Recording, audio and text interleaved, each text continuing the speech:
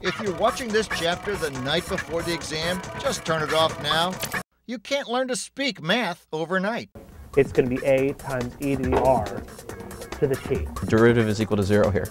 And it's all over g of x squared, not g prime of x, right? Math is different in that it's like a foreign language. I think it is a foreign language, the language of science. And so little doses of it many times are much more effective than one long marathon study session that one would have. When we have something in the denominator, what kind of exponent is showing up? What's the exponent we raise 10 to get 10 to the negative 3? The answer is, if you walk away from a math session, you're looking at the homework and you say, I think I understand. I think I need a little help with this. You do need help. Get right in there, go to that office hour, ask that question in class as soon as get to a tutor. As soon as any confusion hits, you take care of it, because you don't want to have all of these pile up the day before the exam. These students are taking the prof's advice, seeing tutors well in advance of an upcoming midterm exam. Numerator, g prime of x. What do we know? Well, we now know our k. They gave you the graph of your actual function, not the graph of the derivative. Base case is true. It's always the easiest part, right? The key is not just figuring out how to do the problems, but why. Listen in. Got 1 equals e to the x. How would we solve for x? Natural log. Why? Well, the way that we bring down exponents. After they talk it through, the student understands the why. See? See what I'm saying? Brilliant. See? Brilliant. Why is why so important? Consider this math class at Indiana University.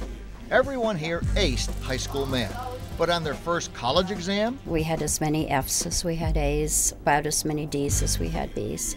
The high grades went to those who understood the why of finding the right answer.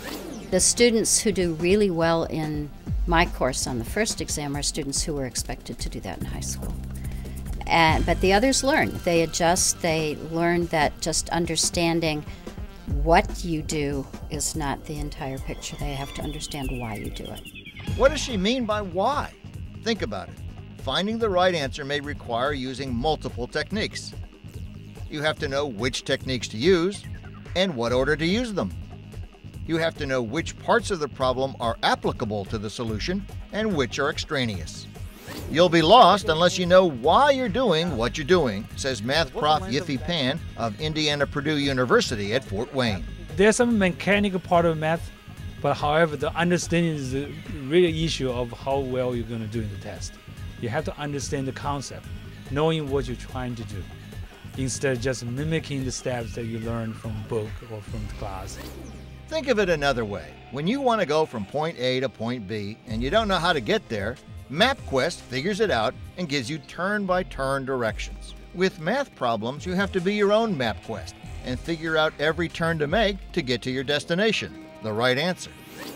Allison Siegel tutors students who get lost. Making sure that they know what equation to use with what set of numbers, and then also to know what numbers to plug into the equation. So they really need to know across the board how to do what the equations are and how to use numbers in those equations. What is in it?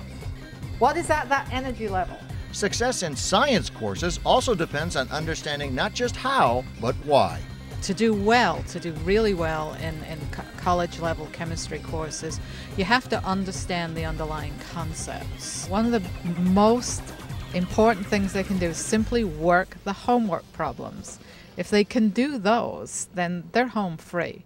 There is another challenge, however. As math strategies instructor Deuce McCune explains, in class and with your homework, you work on problems one concept at a time.